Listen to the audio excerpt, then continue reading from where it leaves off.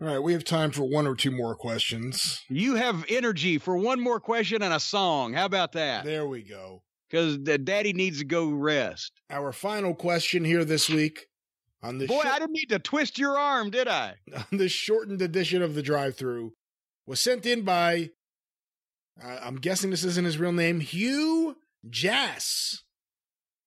He had a great burger place in Lexington till this fucking carpetbagger came in and bought it and closed it down. It did. A guy came in and bought Huge Ass Burgers in Lexington to close Huge Ass Burgers and open up another burger place of a different kind in the same fucking location. Carpetbaggers. A while ago, you mentioned something about Kevin Dunn having a job for life because he saved some tapes from a fire. Could you expand upon that a bit? Well, I'm not saying that one thing gave him a job for life. Actually, the ability to lick Vince McMahon's left testicle better than it's ever been licked before has probably got Kevin Dunn a job for life. Plus, wasn't that his father the story's about, not him? Well, yeah, here was the thing. When I first got there, of course, Kevin Dunn and I were oil and water instantly. This is not wrestling. This is not a sport. And nobody knows anything about any stars that have not been made in the WWF. So, of course, we instantly just disliked each other.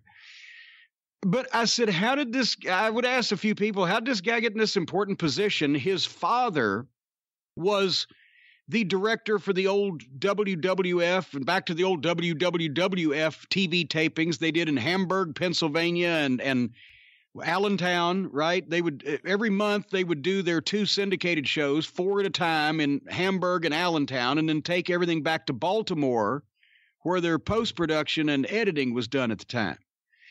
And Kevin Dunn's father was the director. One day and back in those days, this is what you did. You took the fucking tapes of the shows off the tape machine and put them in their case, and you'd put them in the trunk of the car, and you drove them back to the studio. And he's going in the middle of the night from Allentown or Hamburg somewhere back to fucking Baltimore, and his car catches on fire. And he pulls over the side of the road. The car bursts into flames or whatever. I'm sure maybe wasn't that dramatic, but the car's on fire.